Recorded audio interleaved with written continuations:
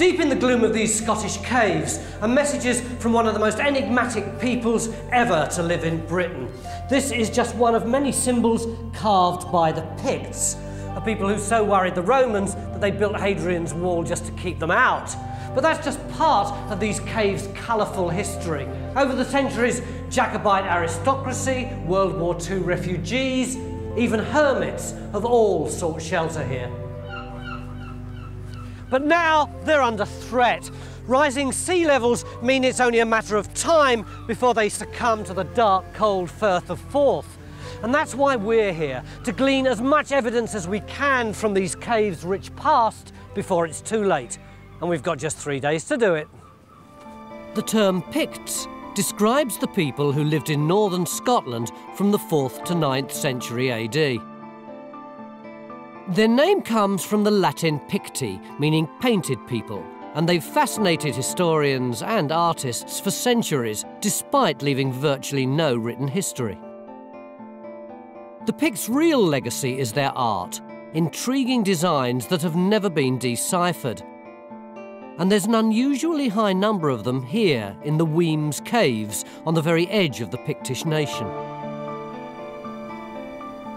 We've got a Stan here. Is that a Pictish name? Not as far as I know, no. No, that's not a Pictish name. But we do have some classic Pictish symbols here. This double disc symbol here is a classic one. What's this one in? Well, that's a salmon. Again, that's probably original. It's probably Pictish, and it's probably dates from perhaps about the 7th or 8th century AD. But this fish over here... What, this one down here? That one there, it's quite different nature and character, and that's probably 19th century in date. We've got 1,500 years or more of carving straight in front of us here. No, that's not a Pictish name. This wall is a chronicle of centuries of human activity here. But we're going to concentrate on these mysterious symbols and the people who made them. The carvings represent years of Pictish presence at Weems, and we want to discover if this cave was a communal art gallery or if the Picts who left these marks actually lived here. If they did, we should find some evidence of occupation: charcoal, animal bones, cereal grains and the like. But we're going to have our work cut out. The 1,500 years of human activity here have featured periods of later occupation, industry and unfortunately vandalism, including one case when a car was driven into this cave and set alight. The technology and methods being used today are a bit more sophisticated. As part of an ongoing project implemented by Fife Council, the caves are now being digitally mapped. We're getting a scan of about 5mm resolution here. Well, it's a point every 5mm. Yeah.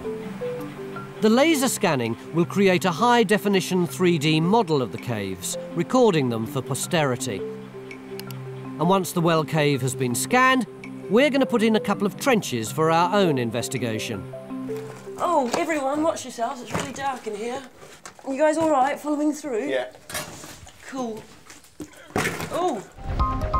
But over at the well cave, the laser scanning has finished, and Bridge and Matt can now start work on the medieval period of Weems history.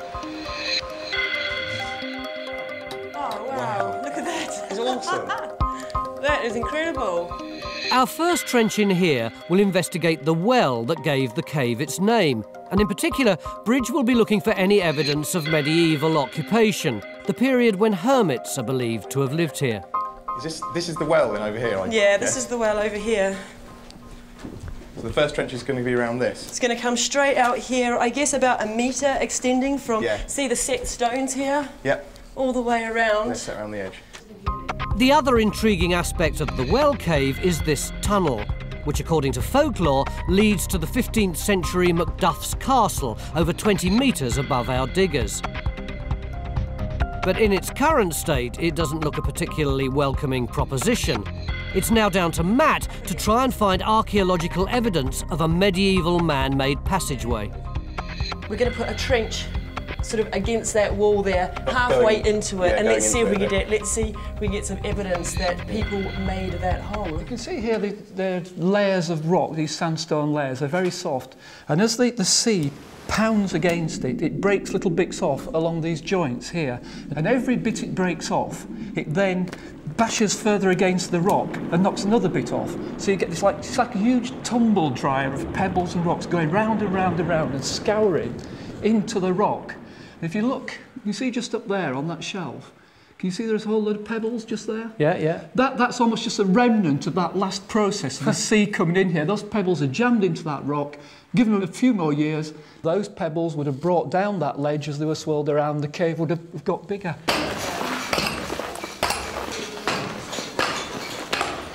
In Jonathan's cave, Mick has decided to open up another trench in the search for Pictish evidence. It would be nice if one of them gave us a result, if only. In Phil's trench, the expected 2 metres of archaeology with a nice Pictish floor at the bottom has spectacularly failed to materialise. Doesn't actually sound to me like evidence of Pictish habitation. It sounds to me like bedrock, Tony, and that's exactly what it is. We've basically got 2 layers. We've got a layer up to this dark line here. Can you see that dark line running across there? Now, we've actually got a piece of pot from around there, which we think might actually be 17th century. Right. So in other words, that could be part of our Jacobite aristocracy that we know lived in here. But above it, we've got... So what's happening here then? Well, actually, this cave was once used as a nail-making workshop. Right. I mean, there is very, very little stratigraphy here. So does that mean the Picts who carved these things were extremely small? It would seem that the Picts who created these designs came, carved and left again. There's no evidence that they lived here. This is extraordinary. Yeah, mind your head, Tone. Yeah, well, it's like a mini cathedral. It's fantastic, isn't it? Like a proper cave should be. How have you been getting on? All right, we've got a couple of things going on here. Bridget's over there, look. Bridge, what have you got? Well, it looks like we're inside of the well here. Tom's following round the curving edge. Inside it looks to be redeposited rubble, really, and we're finding crisp packets and paint tins. But he has just said that he's come down onto a new layer which does have some archaeological promise. Medieval jug handle, probably about 13th to 14th century, it's great. And that came from the Lucy deposits up here, right next to the tunnel opening. So that's pretty good for explaining a link between the castle up there and this cave. They may be chucking rubbish down here, or there's something joining up the two there. But I still want to get a camera down there, if possible. Yeah, but every single tunnel in the world, people say it goes to the nearby castle. Castle or a priory or a church. Yeah. Maybe this one really does, you can't tell. Just a few years ago, this land surface went way out beyond us. I mean, this whole section of coast is so unstable. It's currently eroding at several metres a year. What would you expect to find in layers like this on the beach like this? Well, I said what I think we're dealing here is with a medieval midden. When I say medieval midden, sort of dumped food remains. It's the rubbish from the kitchen, it's the old bones from the dinner table. We could actually find just about anything in this midden. We now want to find out what was happening out here and relate it to what was going on in the caves. In the sloping cave, Phil's search for Pictish occupation is starting to uncover a lot of bone, although it's too early to say what period it belongs to. And something else has been discovered in this cave, but this time it's not Pictish, and for once we can translate it. So what is that sort of Y-shaped, fork-shaped thing that we're looking at? It's a very distinctive Norse or Viking rune. Oh, crikey. But, I mean, is it what you'd expect to find in a cave like this?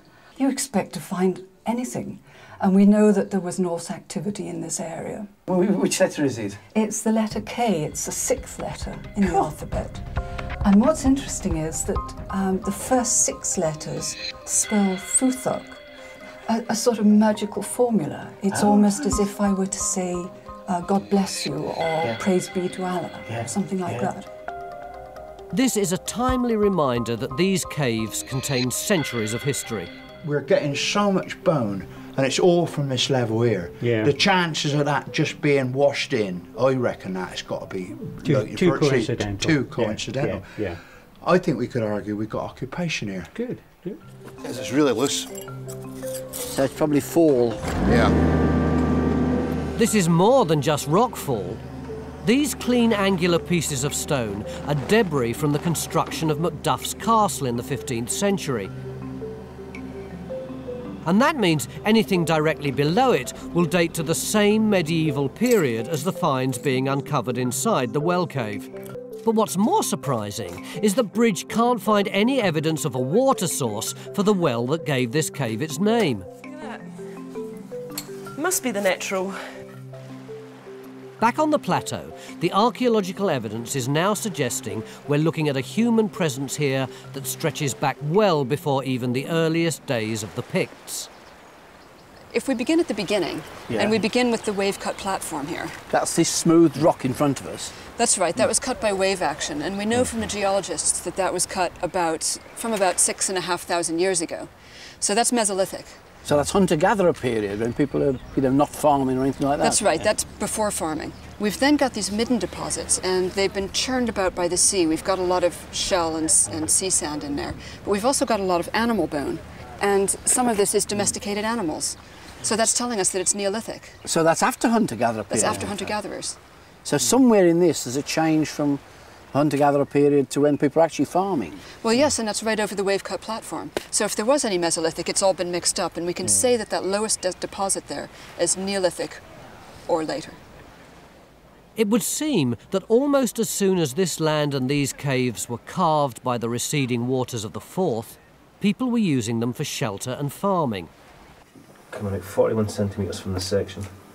Right. And the end is slightly rounded. There's just too much archaeology in the trench, and some of it has to be recorded before it's removed. Okay. It's still got to be done precise, isn't it? Oh, of course it has. I mean, the fact is, you see, well, what we've done is we've got down onto this floor. This could... Where these stones are down here? No. This black stuff right at the bottom, that's the floor. Yeah. Now, see those big boulders and what have you? That's just a beach deposit, which is actually coming in. That's actually protecting the floor. Oh, right. It's been marvellous. Yeah. But if you look at that level there, that floor, and you look at those carvings on the wall, cast your mind back to Jonathan's cave and how low those carvings were to the floor. So they could have been done by somebody sitting on that floor, in fact. Exactly. Yeah. That could well be the Pictish floor. Right.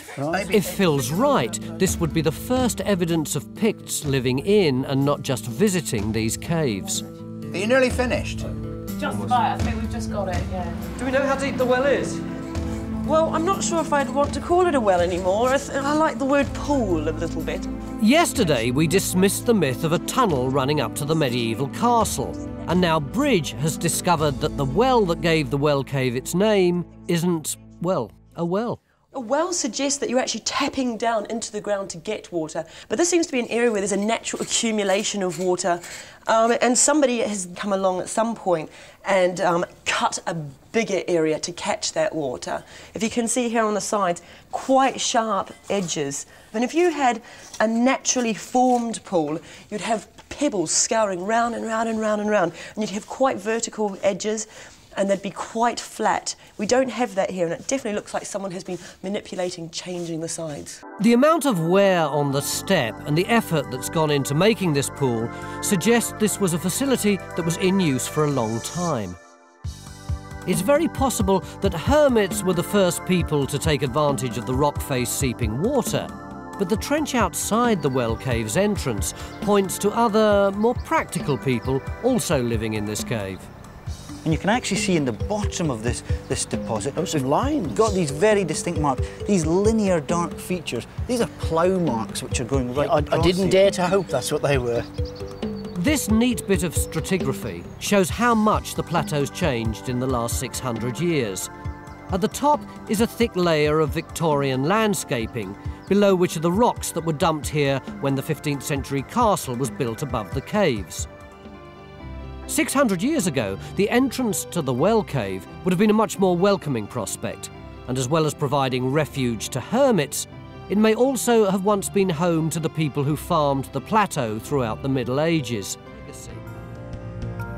Cutting-edge technology has digitally preserved the carved interiors, while the archaeology we've uncovered has told the story of a coastline that's had a brief but very eventful history.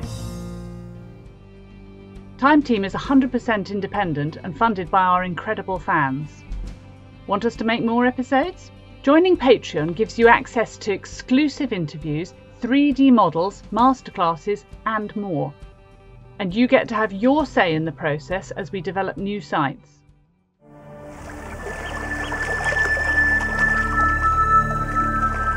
You don't get much more remote than this. Applecross is cut off from the rest of the Scottish mainland by a range of mountains. And yet this small piece of land seems to be awash with archaeology, potentially spanning thousands of years. What do you reckon you've got on this land? In theory, they tell us we've got a broch and up here and some Iron Age buildings, a stone circle, some agricultural cycle stones or equinox stones. It's not bad amounts having your back garden. No, not at all. I mean, you can't fail to notice that ridge, though. Yeah, well, you can't miss it, and there's all sorts of things on the top if you wander across it, you know, odd earthworks and bits of stone and so on. So there's something up there. It's something like that, but you know, 1,500 years earlier. Well, a large posh stone tower sounds like a good place to start, and Mick hasn't wasted any time.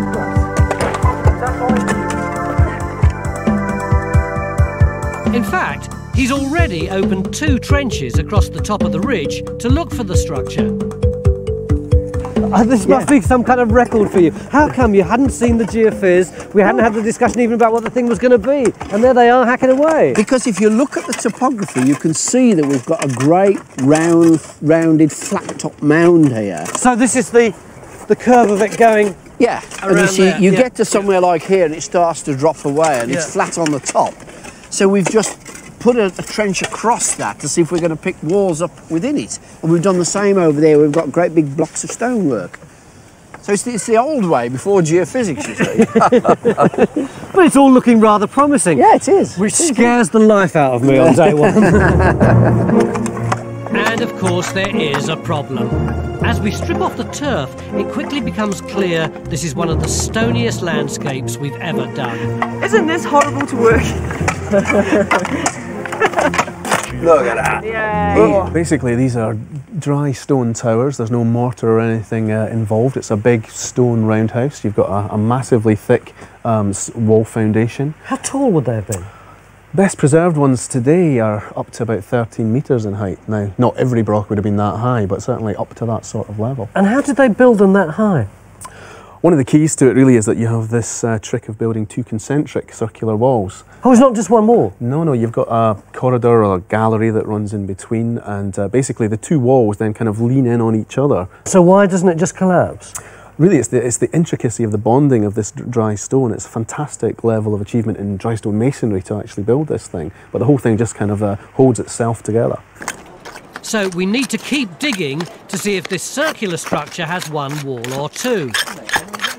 And at last, it seems that features are emerging from a sea of stones. Right. I mean, we're beginning to make some sort of sense of it, or we think we are. Right. We think that this might be either the inside or the outside of the wall. Right. You know, one edge of it, in other words. Yeah. And then possibly it looks like we got some of these stones in here that are actually bedded in, can actually interleave and form the core of the wall.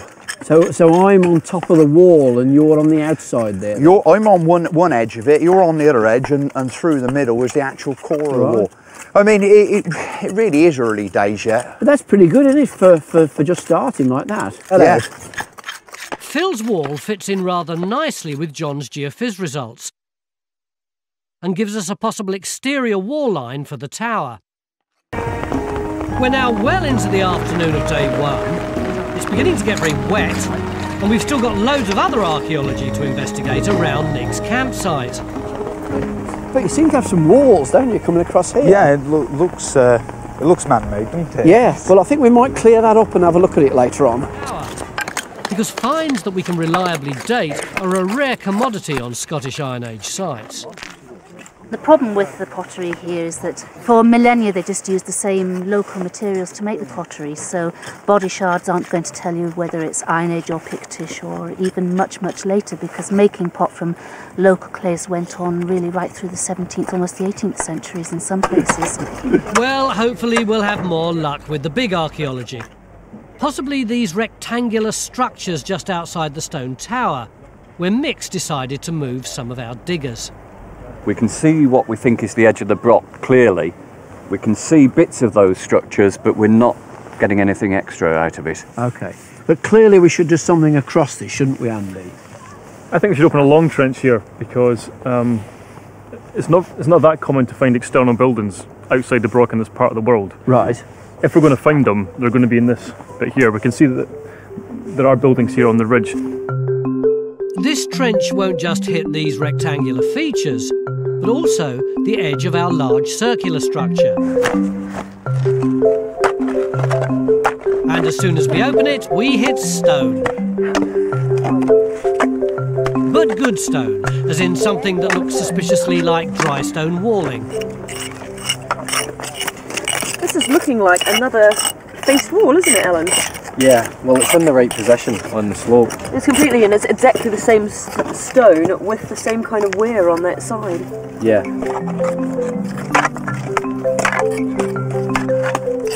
And if that wasn't enough, within minutes we find a second wall. Happy with that, Andy? More than happy. I reckon 3 stones make a wall. Yep. It's a short wall. Very short wall. What we're seeing is the outer face over there. Have you got something? Well, it's looking like... What? Suddenly we seem to be finding walls everywhere. In Matt's trench, the brochologists think they've now sorted out what all these stones mean. You may conceivably have an inner face running along in here. In here it's much looser, much smaller rubble than obviously in here where you've got nice, packed, big, chunky stones. So conceivably this is the inner face to go with our outer face. So we seem to have picked up in 2 places elements of walling. So one of the places is over here somewhere? Yeah. That's... what? This bit here? Yep. Yeah, and if we can match that up with what we've got around in the other trench, then we can begin to see if the walling is reflecting the overall shape of the mound that we're seeing topographically. So we're getting somewhere? We're getting somewhere. The only problem now is that the newly discovered outer walls in Matt and Bridget's trenches mean that the big solid wall in Phil's trench has got nothing to do with the tower. It's probably a later structure built of reused stone. Mick, I didn't know as many Broch experts existed. No, neither did I. As I've found today up the top of this hill. Yeah. So why do they keep changing their minds as to precisely what's going on here? Well, I suppose what we've been doing is looking for an outer and inner wall, and then inner and outer walls within that. And so every time we come across what looks like a line of stones, there's another suggestion that might be a passage, it might be a chamber. Then they clear the rubble away and it disappears. I have to say I was a bit nervous about this dig. I thought, well, it's either going to be a mound of rubble or it's going to be a Broch, in which case we'll have solved it by the end of the day. Not as easy as that. It's quite exciting, not as isn't it? easy as that. To qualify as one of these high-status Brochs, the structure has to have 2 concentric outer walls with staircases and corridors in between them. And we found bits of wall in Matt and Bridges' trenches that suggest we could be looking at the footprint of a substantial tower. It's 18 metres in diameter. The walls in the trenches match exactly with the geophysics. That's a big structure up there. It's got to be a Broch. Ian, tell us it's a Broch.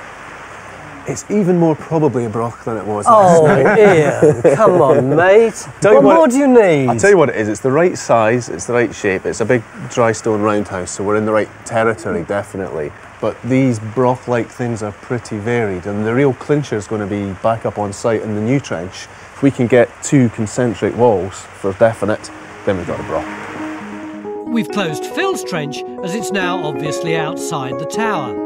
And now he's extending Matt's trench where we think we may have a corridor. Let's liberate some more dirt. And Bridges' trench is looking promising too. We've got the 3 stones that we got yesterday with the facing on this side. And we're interpreting that at the moment as the external face of the external wall of this possible Broch feature. So it's sort of the massive stones like we've got over there, aren't they, on the edge? They're very big. Yeah, quite similar. And then if you come to here, it looks like we've got good packing within a wall. Yeah. And then we thought yesterday we might have another face to the wall. Right, where this line is across here? Yeah, we've got these 3 stones basically running straight up towards you, parallel to those ones there.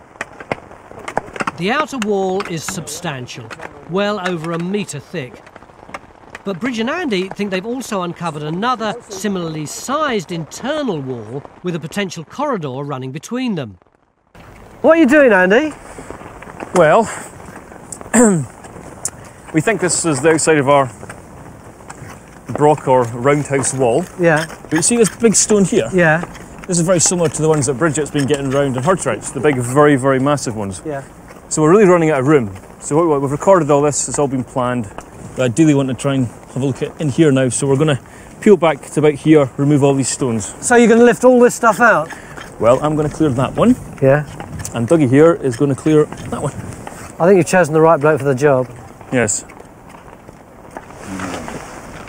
Come on, Dougie. It's only when you see these stones being moved manually that you begin to get an idea just how massive an undertaking it would have been to build a stone tower that may well have been over 13 metres tall. It would have taken a colossal amount of effort to build one of these towers, which begs the question, what on earth was the point of them? Well, Raysan has a theory. Having experienced the bracing Scottish air, our resident architect feels a broch was a sophisticated building designed to defend its inhabitants against the elements. One thing that occurs to me is that this double skin is a response to thermals, how heat is used in the building. And if you have a central fire, the heat rises and you're getting convection currents, but you're drawing the cold air in through the cavity, giving it a chance to warm before it actually enters the living space. Does that make sense to you? Absolutely, yeah. You'd have your central hearth either on the ground floor or more likely on the first floor, and exactly as you say, you know, the heat is being channeled around the walls. I mean, I think the other thing with the walls is that, you know, rainwater that's battering against the side of a Broch structure like this is allowed to penetrate that outer wall, but then of course it encounters the cavity and it never makes that leap across to the inner wall. So that inner space stays dry, stays warm, basically protected from the elements. If only our diggers had some of that protection now, because if possible, the weather has taken a turn for the worse. And yet, surprisingly, we've made progress. This might be the foundation of the Broch and the rest is gone. And these are actually maybe chalking or pinning stones to give the bigger stones stability before you actually dig it, if you like.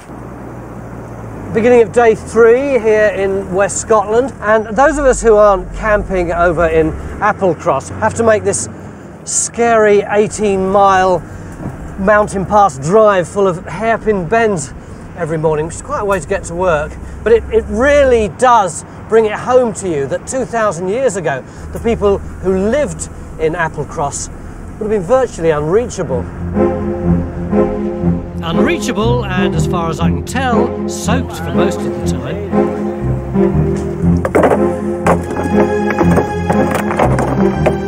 Our bedraggled diggers are already back on site and trying to unpick the stone tower at the heart of this settlement.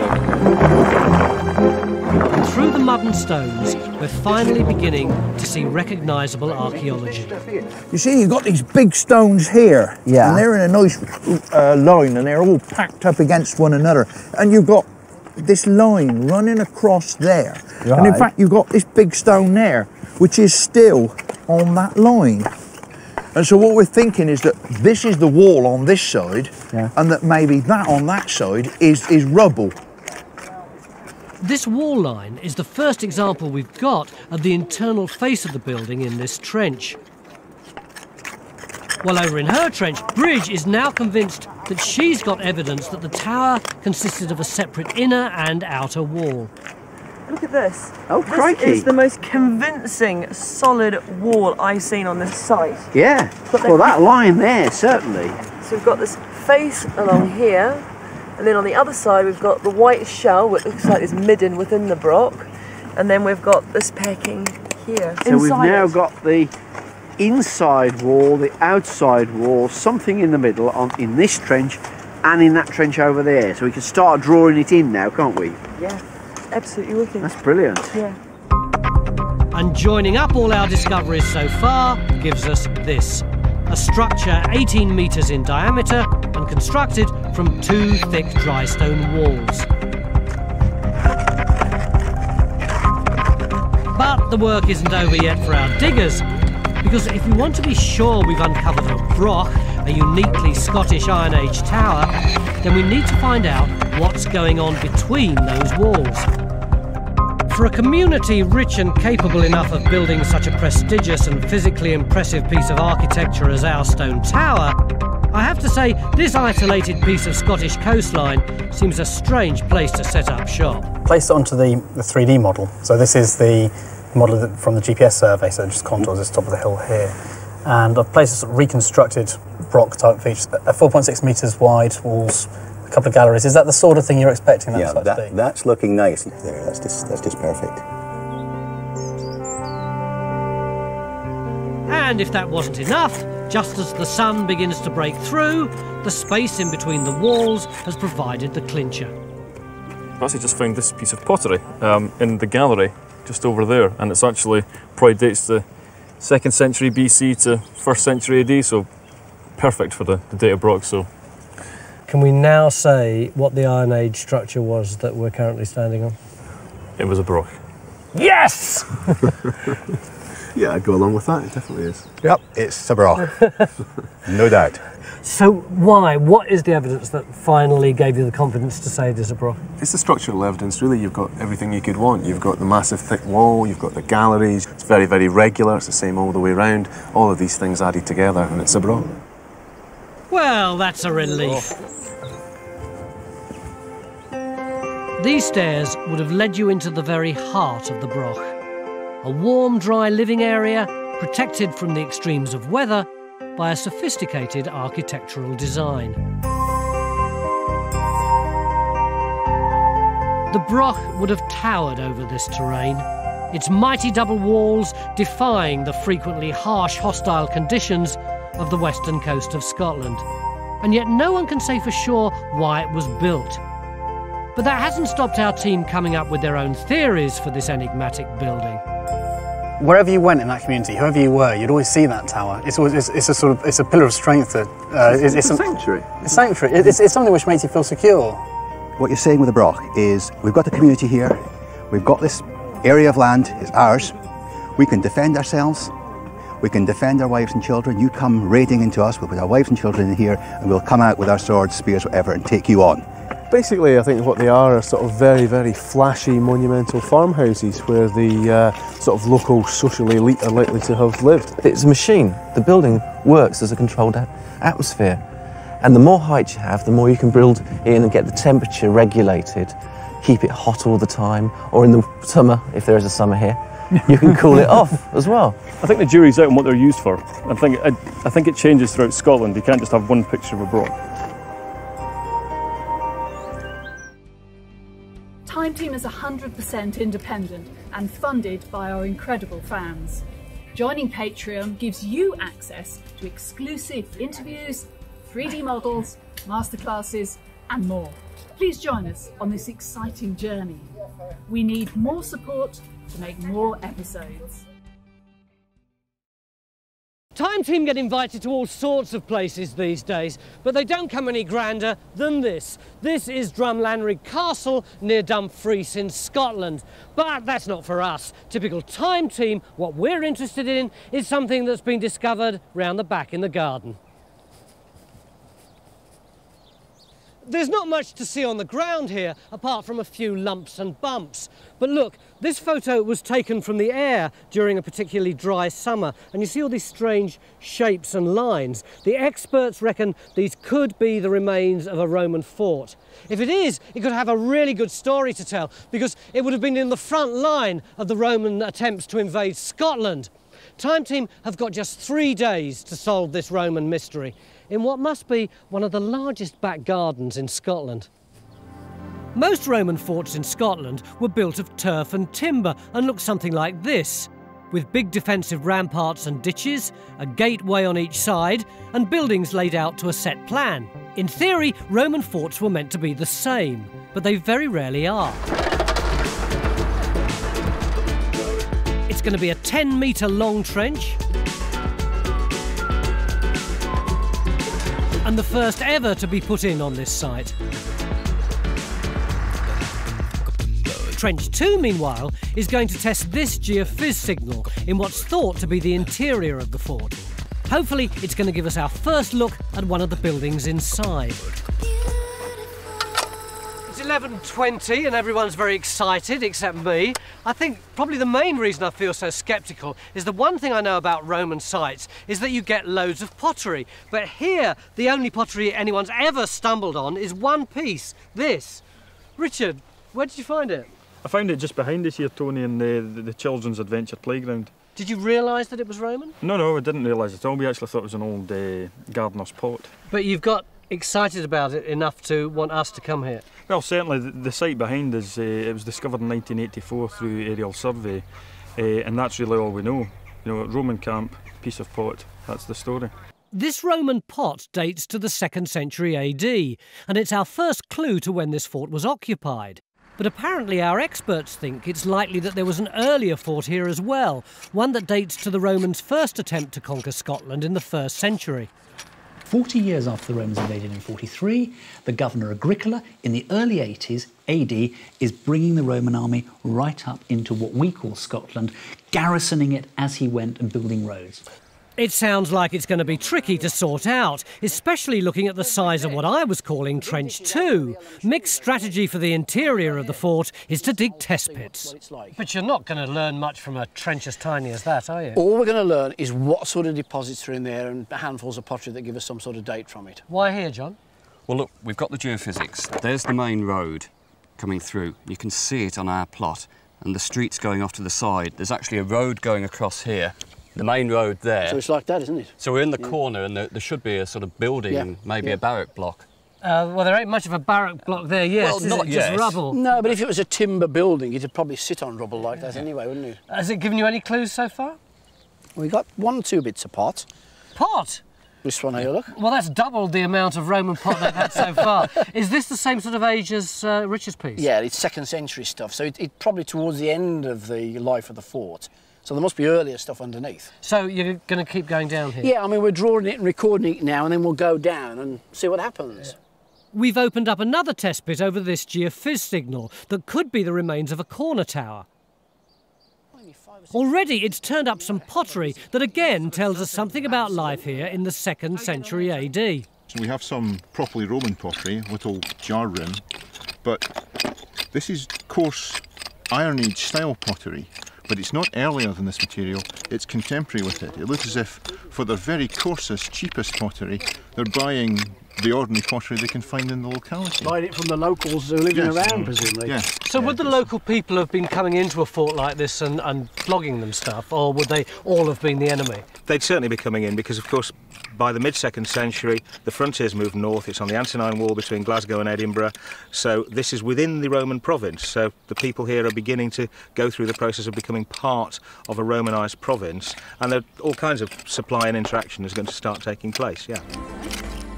Although I'm not keen on tiny trenches, this one, Trench 2, where I was helping yesterday, seems to have paid off and revealed traces of a wooden building.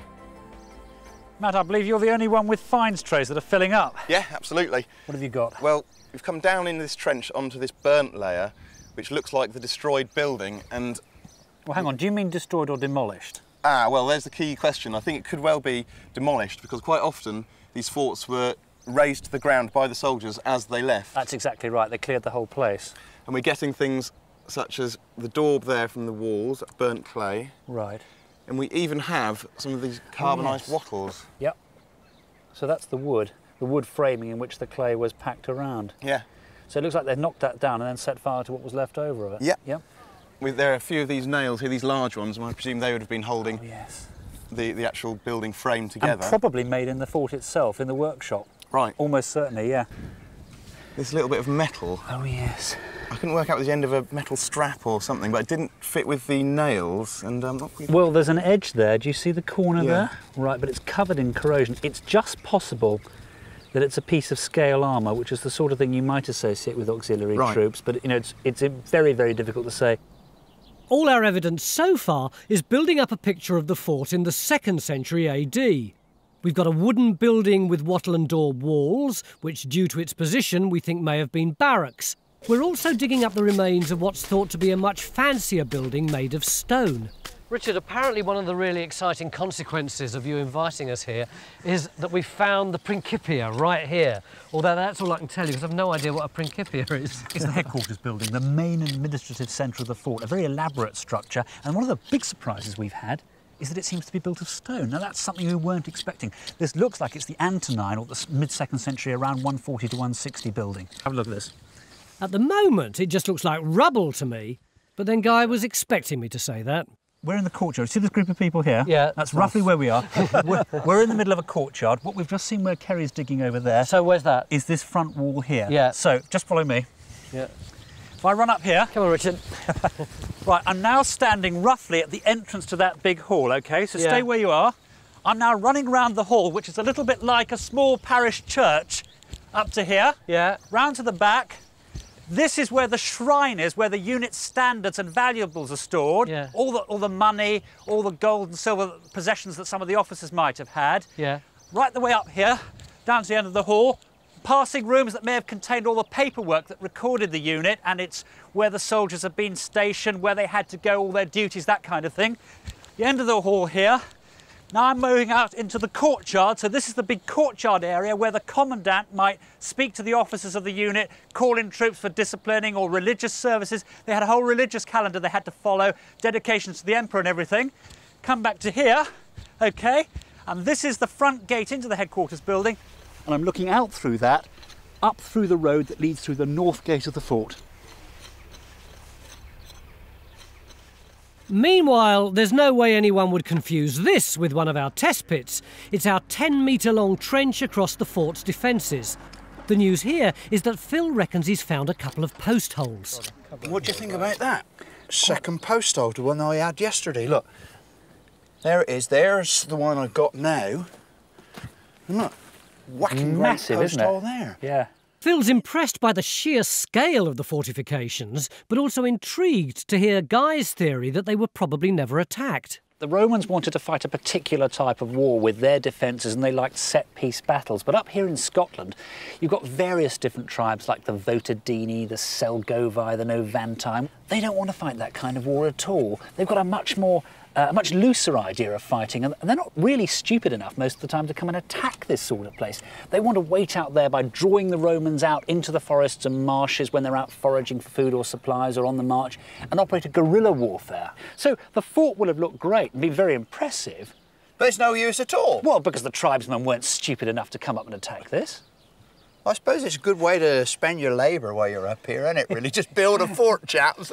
There's nothing worse than a bored soldier or a bored archaeologist, so back to I it. want to carry on, yeah. Yesterday we put in this trench to find the back wall of the 2nd century headquarters building, which isn't clear to see on the geophys plot.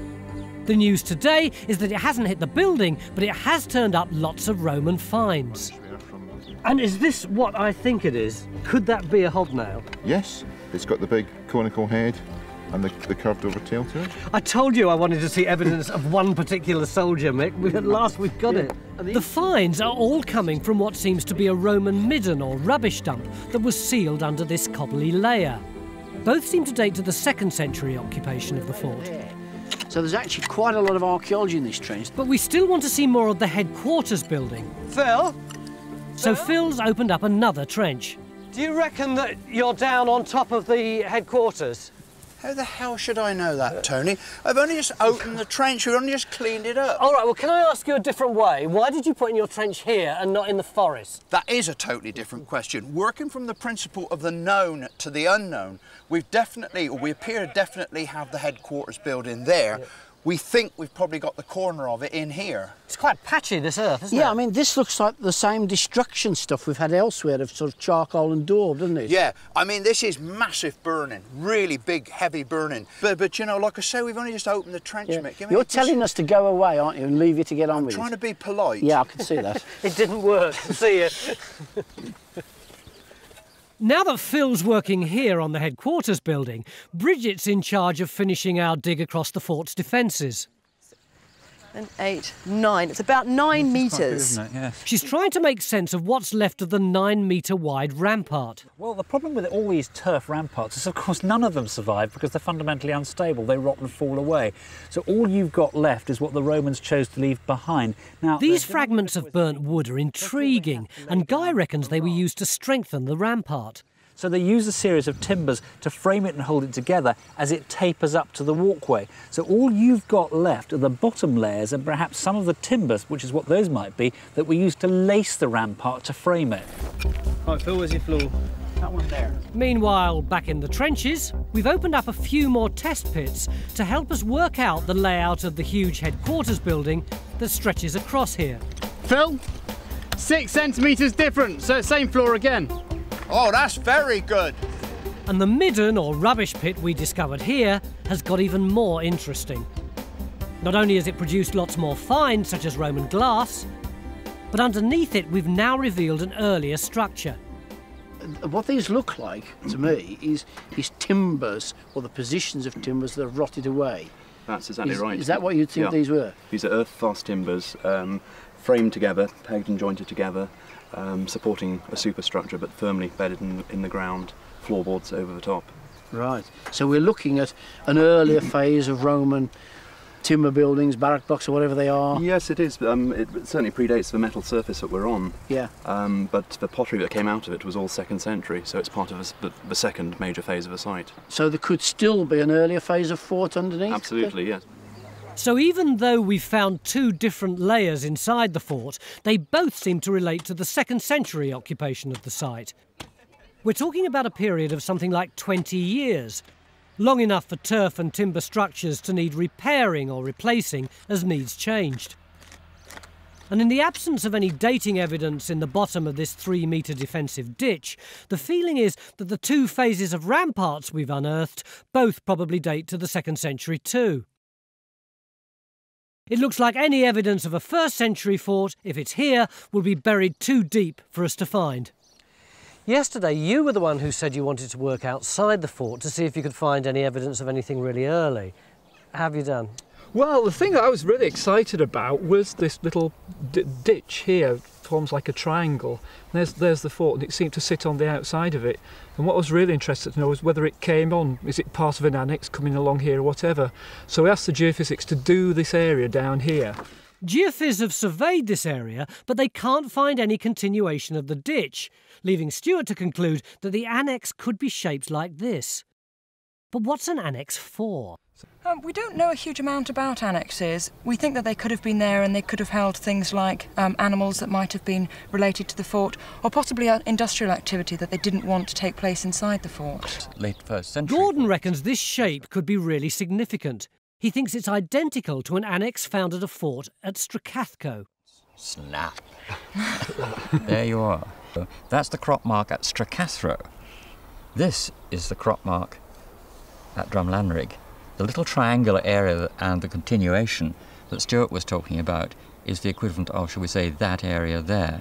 Here is the annex, just the same shape, although 4 times bigger than Drumlanrig, and here is the corner of the fort on its side to which it's attached at Stracathro. Exact parallel. Stracathco is classified as a definite 1st century site, and Gordon now thinks that this could be proof of the same early occupation at Drumlanrig. Is what you're saying that the best evidence for 1st century activity is this annex? That's is that right. what you're saying? In terms of structure, yes, at the moment. So you found something really good and you didn't even know. Great! That's why I was so excited. Geophys' completed survey has revealed lots more buried archaeology for the experts to think about, and it can now be studied against our 3D model of the site. But most importantly, what the Geophys plot has given us is a much clearer idea about the layout of the 2nd century fort. We can put on the ramparts and the ditches. Now we know about those, obviously, Phil's dug the trench right the way through it, so we've got a pretty good idea of that. Now we've got the headquarters building, which Kerry and the others have been opening the trenches up across, so we know that building's there, and it's pretty clear from the geophysics. Now that's the nodal point, if you like, and from this everything else pans off. So we can put in the other buildings according to the geophysics. That's very good, isn't it? And yeah. you can really see those in the geophys. So there's the barracks, probably for the infantry.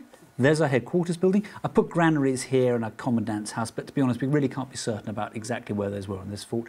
More barracks here, perhaps for a cavalry contingent, if there was one here. We end up, therefore, with roughly 480 infantry and possibly 120 cavalry at the end. Standard Roman unit. Guy may be right, because it looks like there were definitely some cavalry here. So if one of the trenches behind you... This is really exciting. This is so Roman Imperial cavalry. Really? Yeah. It can only work in a limited number of places on the harness. As you can see, the main harnessing on the saddle itself, which stops the saddle from either moving forwards or backwards, has these fittings. Right. So it's more likely to be perhaps here, or on a brow band, somewhere where it's going to be more or less permanently in place. Line of them polished up, they'd look fantastic, as all of this harness does. But for a Roman site, we've had relatively few finds. I really expected there to be bucket loads of stuff. Well, there are bucket loads of finds around here. They're just not on the fort because the Roman army did its housework when it packed up. It didn't leave the stuff around for the enemy or for anybody else. It cleared away the fort. And all the archaeology we produced just suggests that this is a very complicated site with a lot of occupation, with several occupation layers in a very tight date range, but neatly cleared away every time. And in most cases, we haven't gone into those layers of archaeology. We've just come down onto the top of them. Which is precisely what we've done on our 2nd century headquarters building in several trenches. Finally, what can we say about it? We didn't know whether this was a dividing wall or the back wall of the main building. This is of the headquarters building? The headquarters, right, yeah. Right. There might have been a room coming this way. Right. So we put this trench in. Yeah. And all we've got is this road surface. That's all we could see on the geophysics. But there might be something in this gap, mightn't there? There might be something, but come and look at Phil's trench. I've cracked it. I've cracked it. I tell you, we've actually got all the components in here. We've got the main road and it actually stops here. And the reason it stops is that it's butting up against the back of the main wall. It's difficult to see because the stone walls have been robbed away, but as I understand it, Phil's located the massive back wall of the building, and inside it, evidence of a room with a wooden partition wall and the trace of what might be a dais or raised floor. It's likely that this was the Chapel of the Standards, the room at the heart of the headquarters where they kept items such as a bronze Draco and the other valuables.